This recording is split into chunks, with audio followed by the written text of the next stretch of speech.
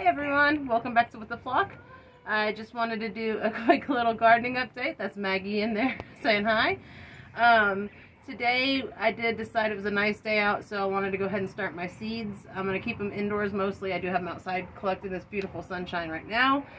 But we did go ahead and start with one strawberry plant down here. And we got this really beautiful guy here that we just bought today. We've never had one of these.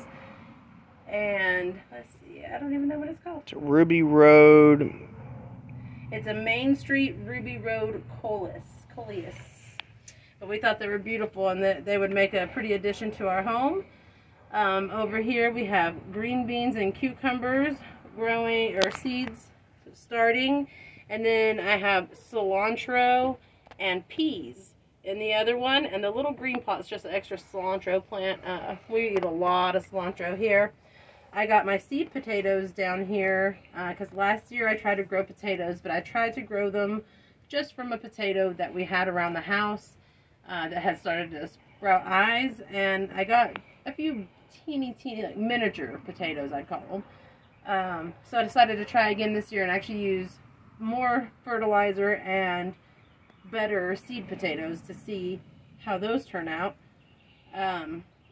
But this is just the start of our garden. We are going to have squash, jalapenos, banana peppers, giant macaroni peppers, more strawberries. More than likely we're going to have blueberries and blackberries and raspberries. I don't know that we'll have all of that this year, but I'm going to see what I could do about getting them started and keeping them going. So right over here behind me is this horrible bush that was here when we moved in, and I don't know if you can actually see them. I don't even want to touch it, but there's these thorns all on them, and they're terrible. So you can't even walk past this thing without it attacking you. So we're going to rip all of those up and replace, one side will be all strawberries, and the other side will be blueberries and raspberries and blackberries probably. The blackberries might go off in the garden bed somewhere else. But anyhow, that's just what we've got started so far. I still got to figure out where I'm going to put all the seedlings once they sprout. But I do have some trellises this year, so hopefully I have better luck with this year's garden than I did with last year's. I'm always open for tips, so share your garden secrets.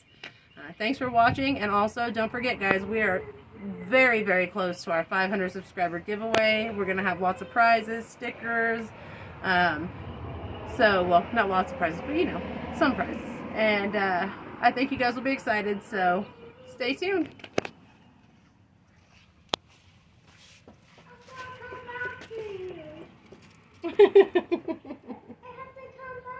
Okay.